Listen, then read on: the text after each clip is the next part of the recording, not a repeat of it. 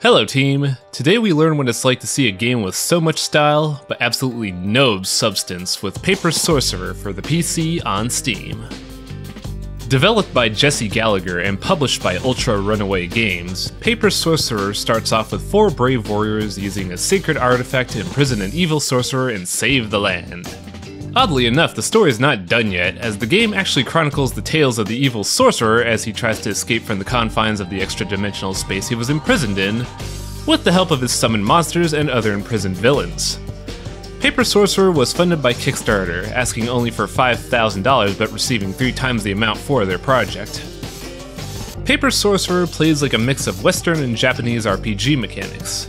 When traveling in the overworld, you do so in a first-person manner as you explore the area for treasures and puzzles. Character development is similar to a Dungeons & Dragons type growth system, and team composition is based on who you choose among a pool of pre-built minion archetypes. Combat is facilitated through a turn-based system similar to old JRPGs, where you navigate through menus and choose commands based on the challenge at hand. At the very least, the core mechanics of Paper Sorcerer are tight and well thought out. Having a fully customizable team means the game never becomes run-of-the-mill and you can experiment with fun party compositions. Overworld exploration is really engaging and evokes the old Western RPG atmosphere really well with how the developers set up maps and use their aesthetic to their advantage. The defense mechanism is interesting as well and adds a new focus to the tides of battle through another HP meter that affects damage reduction. However, the cool things that Paper Sorcerer does can alleviate the fact that it's so god-awfully boring. The game seems to take inspirations from many RPG systems, but it feels like they took inspiration from the worst parts of an RPG. The big problem I have with this game is that combat, the main draw and meat of the game, is such a slog and paper thin in terms of depth. Navigating through menus in combat involves a transition animation that takes a full second to complete. And with the sheer amount of menus you navigate, the amount of times wasted piles up rather quickly. Combat has little to no animations, which would make sense considering the paper motif of the game, but these animations are all single frame shifts or changes and feels way too sudden to enjoy. There are also particle effects, but they blend way too well into the background and they feel really basic. Overworld navigation is so slow and static to the point where it feels like you're traveling around on a Roomba that's low on batteries. There's no map function, and while levels are never huge enough to necessitate a map, the visual design makes areas feel so similar that you often find yourself doubting where you've been. All the little things add up to a sleep-inducing experience. Literally, I fell asleep while playing this game. What the hell? Paper Sorcerer is presented in a first-person 3D style with a very stylized approach of heavy shadows and comic-style aesthetics. This was the big draw for me towards the game, and admittedly it does look fantastic. Though it may make navigation a bit confusing, the game is really nice to look at, and their use of a 2-tone color scheme and heavy shadows really gives it a great unique look. Character design also benefits from this, delivering an enjoyable stylized look to a classic RPG characters and monsters.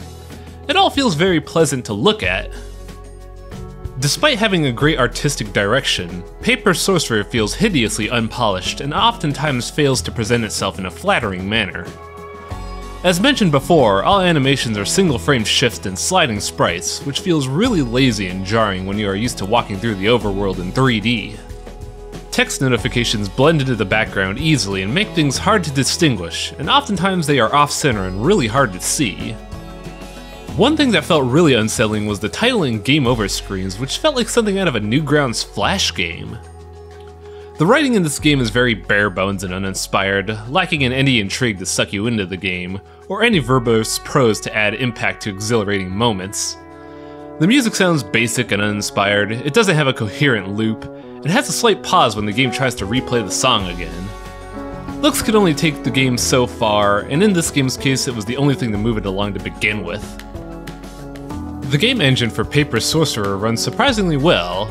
The game has a small footprint on your hard drive and uses very little resources, yet still manages to deliver a smooth experience. One thing I liked is that the launcher lets you choose the display, resolution, and game control settings before starting, which is something I wish far more PC games did. It's a very well coded game, I can't find a single flaw with it whatsoever. Paper Sorcerer is a shining example of the need for market testing in today's market. It's a paper tiger of a game. It looks very pretty but has no bite whatsoever.